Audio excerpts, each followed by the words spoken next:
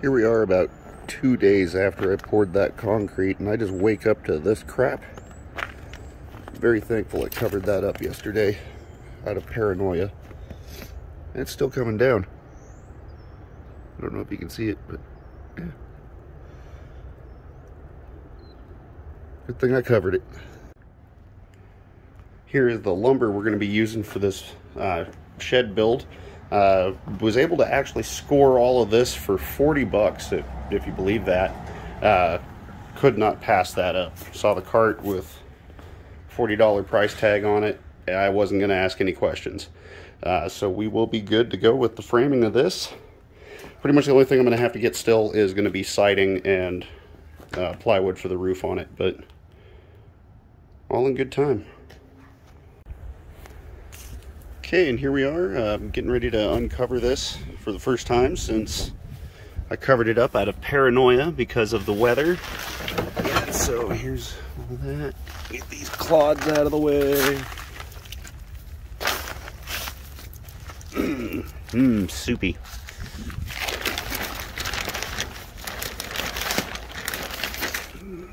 Getting this all ready for our big reveal here.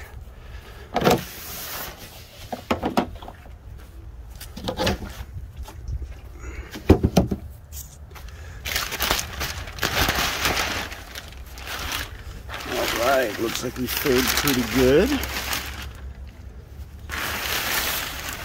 I have most definitely seen worse. Nice and solid.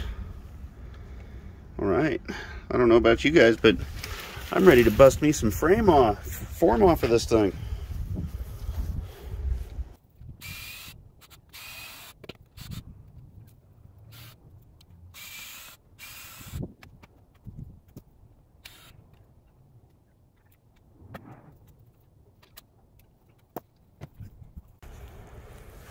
Okay, and we got all of that, which actually turned out pretty good over in here. Quite happy with how well that filled in all of that along the edges. Gonna have a good footprint, because my whole goal with having so much pour out like that underneath was to help keep grass and stuff away from the edge, just to work on keeping bugs down and stuff like that in there, because we do have that problem around here of just bugs trying to get into everything. So here's one way to combat that, and you can make it look pretty too. And now I got everything mostly set up. I'm probably going to be running back and forth into the garage 500 million times getting everything else I'm going to need for this, but got most of the wood ready to go. Got my basic measurements for how we're going to want to lay out the footing of all this, and here we go.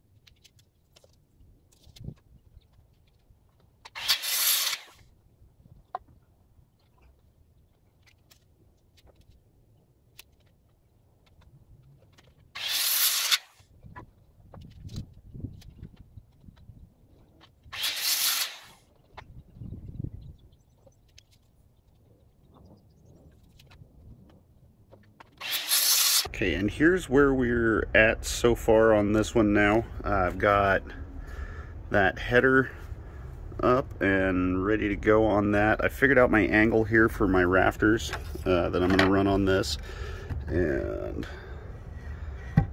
I didn't film that just because I wasn't thinking about it, and I don't want the embarrassment. People can laugh at me, find my angles later. My angles usually suck, so it takes me forever to find them. It's just been a while since I've done them. Really happy with how this is turning out so far.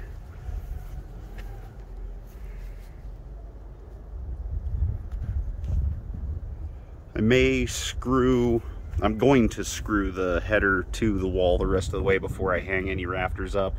I may do that without filming it, but I assure you rafters will be getting hung visually, so you will see them.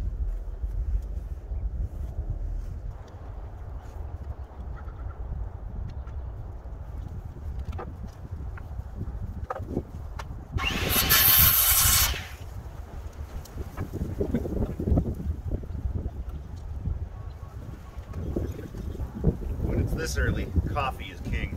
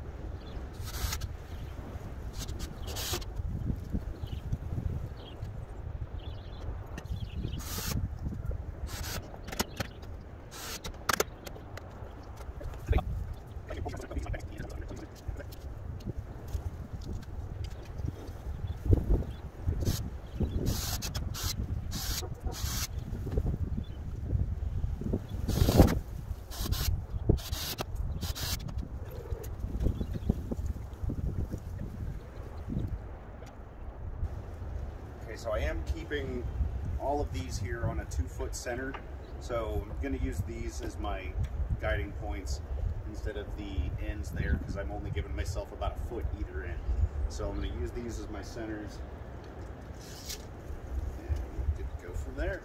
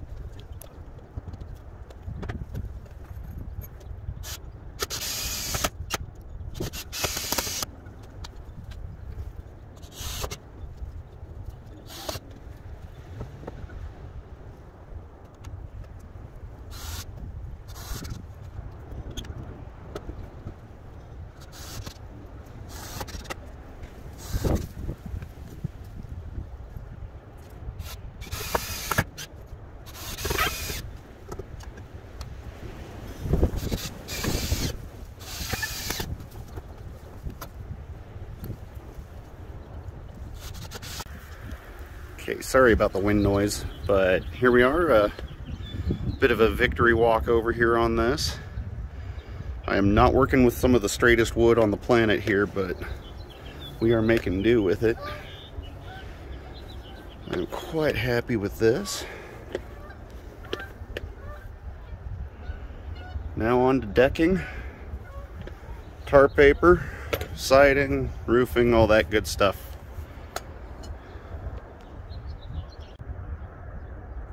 Okay, I realized I missed cutting those out and getting those put in. Sorry, my bad. But they are in. Everything is golden as far as this is. We were getting ready to get the decking cut for it. And as you can see here, this is going to be flush with this. Roof's going to come out to the edge here. Have a nice overhang that way coming around. Now we're going to get this thing decked. And I don't even want to go over, I just don't even want to begin. I don't even know where to begin on how frustrating the cost of this stuff is right now. This was 56 bucks for one sheet. It better be perfect.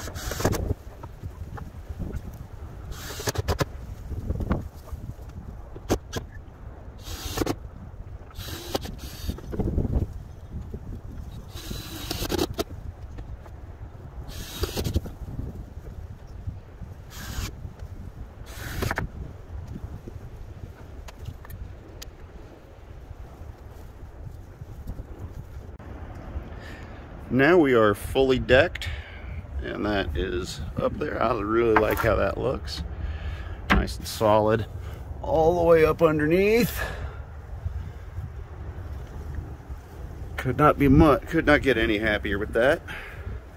Made sure to give myself just a little bit of a lip on that, which I will come back through later on with drip edge. But for now, we're just going to be getting the tar paper up, and we will go from there.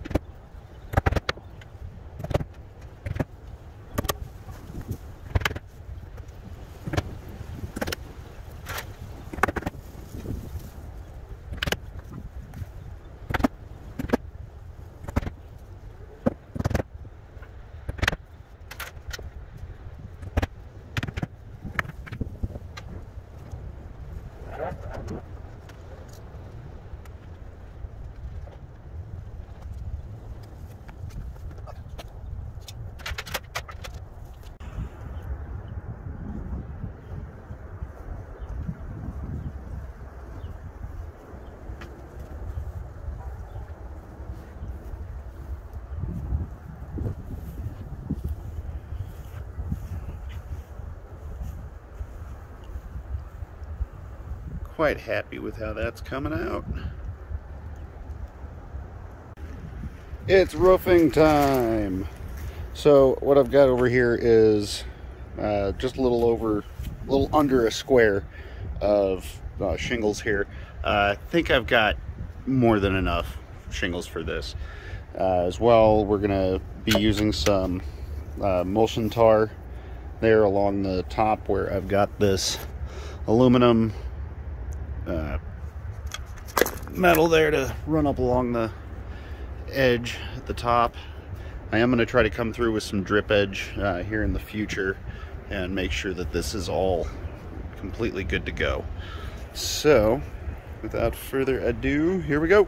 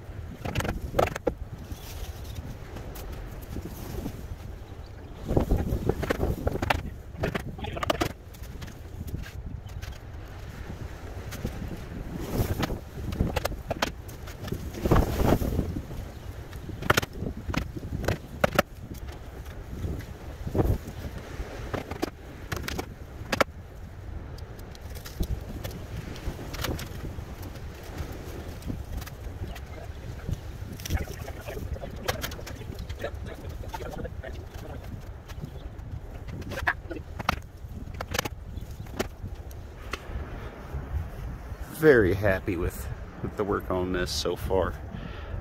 Just about done. All we got left to do is side it and insulate and then run power. So we still got quite a bit to do. All in good time. So I'm sitting in here enjoying it after just getting the roof and all that done, and I couldn't be any happier with my work.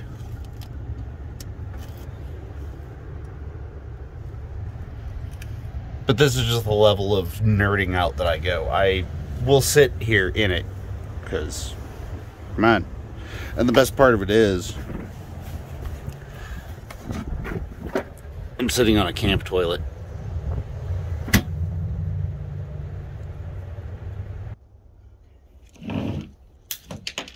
Oh, lovely.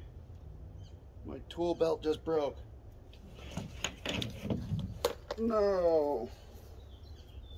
This thing has served me well. Well, that's going to be getting replaced again, hopefully.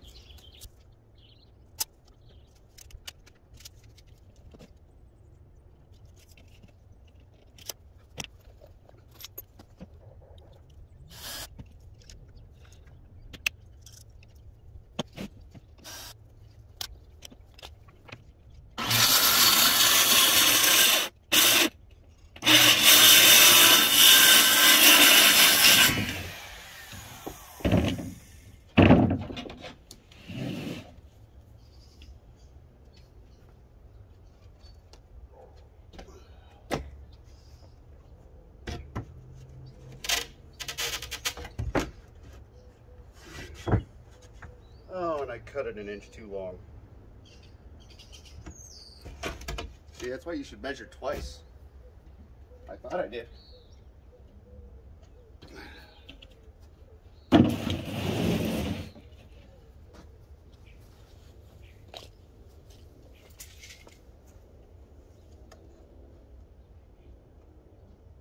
Oops.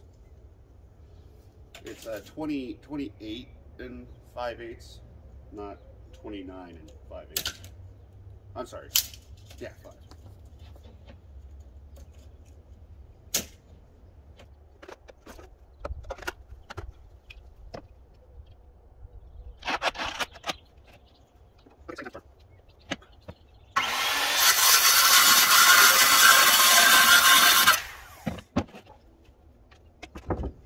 Yeah, that's better. Well, would you look at that?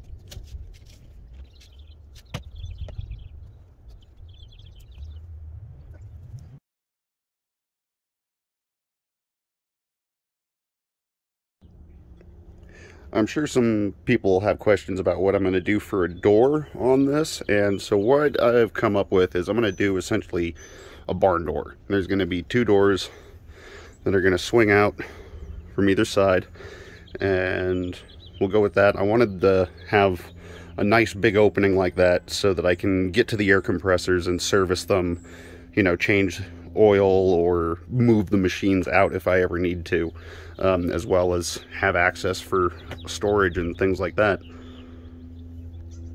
And one thing I'm going to do with the doors as well is where I put my lag bolts in to anchor it down to the concrete here, I didn't think that far ahead in terms of doors and clearance and stuff, but what I'm going to do to account for that is I'm just going to make sure that my doors are above that, and siding will come down to fill that gap. Maybe do some form of foam or something in there to help keep bugs or something out, but we will deal with that when I get there, or as I like to say, I will burn that bridge when I get to it.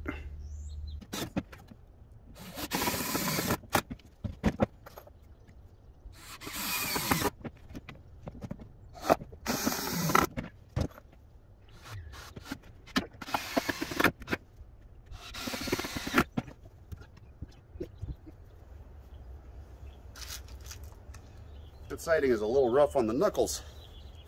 Woo!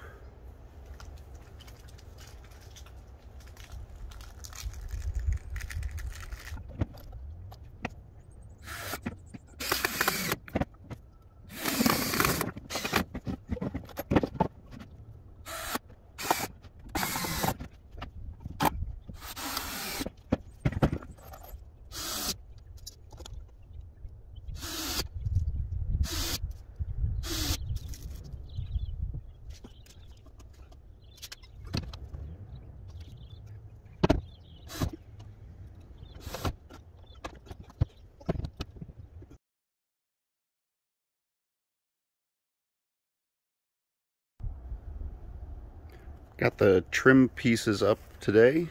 Kind of liking how those look on there. Kind of gives it more of a finished look. Don't think I'm going to really do anything with the gap on the door there. Can't I don't really know how I'm going to deal with that too much, other than replacing some of this wonderfully straight lumber I was dealing with here. What's left in here is insulate and get the power run, so I don't have to keep putting that extension cord through the previously existing hole in the back of my shop here. I'm going to be not using that insulation. I'm going to be getting some 24-inch wider stuff, because yeah, I goofed. I bought the wrong stuff there. But we are all sealed up in here now. I just need to come around on the back edge on that and fill it in with some, I'm probably just going to use some spray foam, and then get all the remaining gaps like that out of there and stuff like that. But very happy.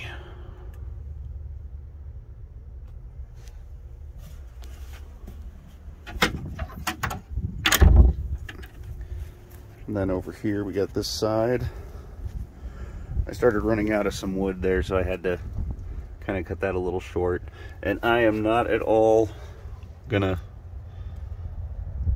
cry over the gaps on this, because I'm gonna fill in behind it with spray foam, and I really don't care. It's a shed. It's not perfect, but it's mine. And then over here on this side came out a little bit better, which is good because it's the side that I can see the most. And then got all that finished up there, so.